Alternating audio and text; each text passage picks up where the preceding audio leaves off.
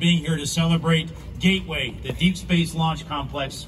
This is our grand opening. You get to peek into the future, a comprehensive collection of modern-day spacecraft, both flight-flown, look for that official stamp, as well as full-scale models to show what is coming in this exciting times for the Space Coast. One-of-a-kind experiences, interact, touch, enjoy the amazing visuals and interaction that you can have with each one of the artifacts and flight-flown items. It's really an honor to be here today as we officially open another world-class attraction at the Kennedy Space Center Visitor Complex.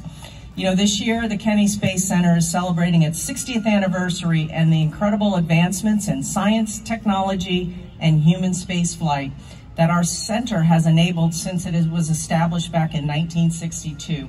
But more than that, we are celebrating the inspiration, the excitement, and the history that has transcended generations, engaging the nation and the world for the last 6 decades. From the rocket gardens right behind you to the doors of Atlantis right behind this building, our visitor complex paints a picture of the rich history of human spaceflight. But what's so special about this attraction is that we're giving the public a front row view to the next chapter, the future as it is being written.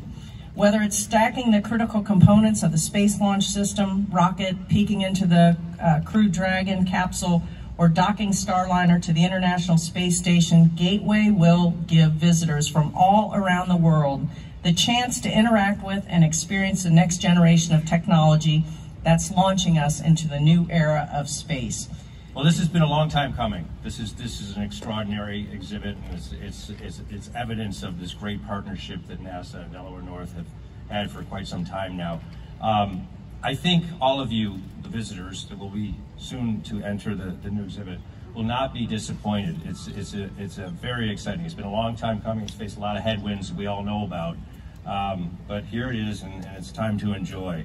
Space tourism has always been a science fiction term, something that was dreamt of and put in movies, and now suddenly we find it an imposing reality, something that is true and is happening. And as Theron said, this exhibit gives visitors an opportunity to experience what that may feel like and what it's going to look like.